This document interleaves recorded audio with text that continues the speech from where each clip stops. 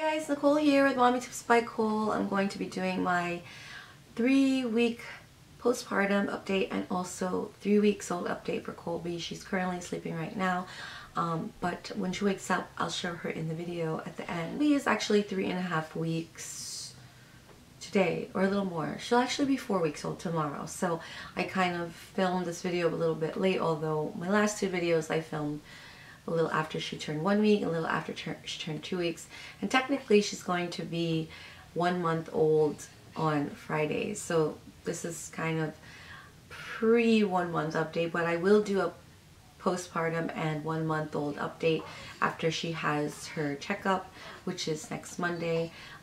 But so far, as far as myself, I'm feeling great. No more pain. I'm kind of like back into the groove. I don't feel restricted, although I still have cabin fever because I've only been out of the house 4 times in the past 3+ weeks, and it's been super cold only until now, so I didn't really mind it too much. She's waking up. And here she is. She woke up. Say hi, guys. Hi, guys. Yeah, so, what was mommy saying? Can't remember. Yeah, so I feel like I'm pretty much back to normal aside from the cabin fever. Also, I'm not as super emotional as I was when I got home, although sometimes I do get a little bit emotional here and there. But I just can't believe how much this girl has grown. She's so big now. I don't know how much she weighs, but I'm still exclusively breastfeeding. I just started pumping this week. I want to build a little bit of a supply so that I can have that breast milk stored away for her whenever she needs to have a bottle given by somebody else. Otherwise, mommy will never be able to leave her when I go back to work part-time. And then also I need some major dental work, and I won't be able to have that done either if I can't leave her and if she doesn't have milk.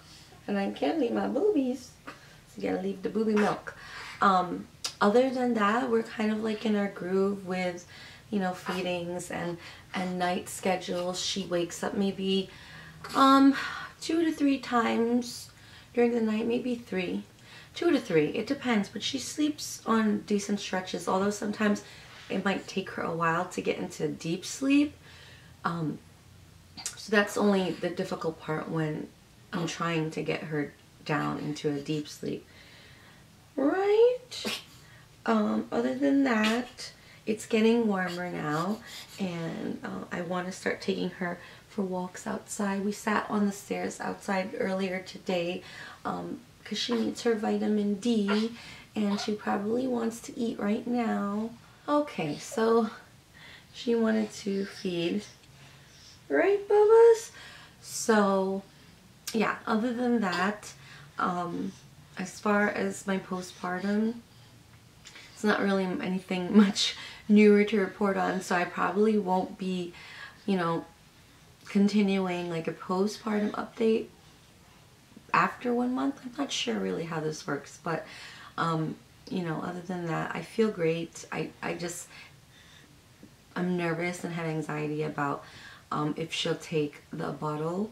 Well, I haven't tested that out yet. I just wanted to try to pump first, but I will be testing that out this week with her, and you know, hopefully that goes well.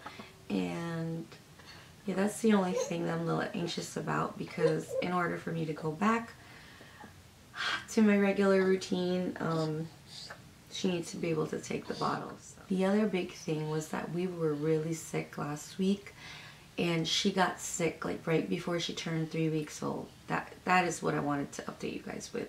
So she got her first cold, and that's when I got emotional, because I never had any of my kids get sick that early. Although the doctor did warn me and say, you know, that there's a chance she'll, you know, get sick sooner than your other kids, because now that my 3 are in school, they're exposed, and then therefore she gets exposed. But at the same time, she said it's good because it'll build up her immunity faster, which makes sense, because when I had my 3, they were 3 under 3, we were home, they weren't in school, we didn't really go anywhere, and when they did start school, when the girls started school, I remember them being sick all the time, especially Emmeline, and then they would have to build up their immunity. So by the time Dylan started school this year, he got sick a couple of times, but it's not as much as the other two when they started school. So maybe by the time she starts school, she barely will get sick because, you know, her immunity will be built up. But it was the most saddest thing because of her breathing, because she was so congested. We were doing the humidifier, the suction, the saline, the steam in the bathroom, and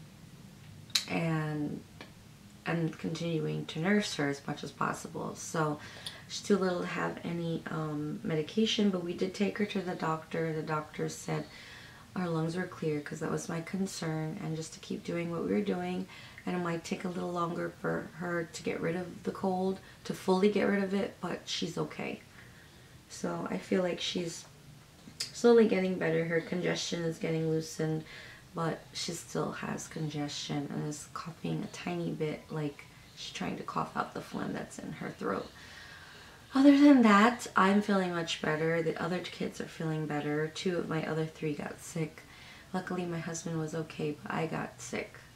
And thankfully me and her didn't get a fever. So other than that, that is our 3-week update. It's very boring.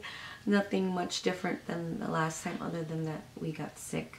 And I will be updating you on her 1 month. Cannot believe she's turning 1 month. It went way too fast. It's already going too fast. So thanks so much, guys, for supporting my entire pregnancy journey and now post-pregnancy journey. I hope you guys will continue to watch our vlogs as well as these updates, and we'll see you in the next video. And Colby wants to say goodbye too. Bye bye. Bye bye.